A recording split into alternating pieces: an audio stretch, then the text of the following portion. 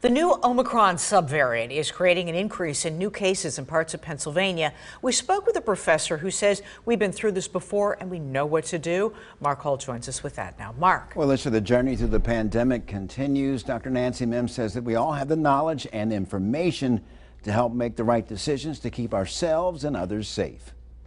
Protecting people's individual. Dr. Nancy Mims is a professor of population health at Harrisburg University. She says the pandemic has been a roller coaster ride.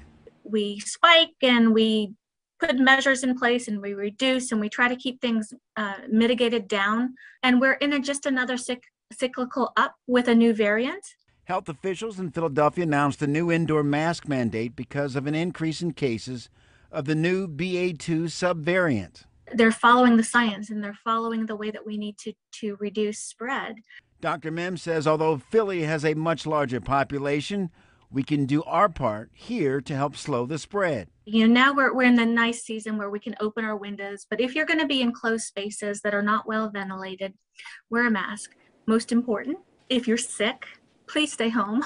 We asked Dr. Mims, since less people are getting tested, does that mean we may not know where things stand and if we're in another surge? So not everybody's being tested, but we're periodically testing a pool of people. So we consider that as scientists, that litmus test.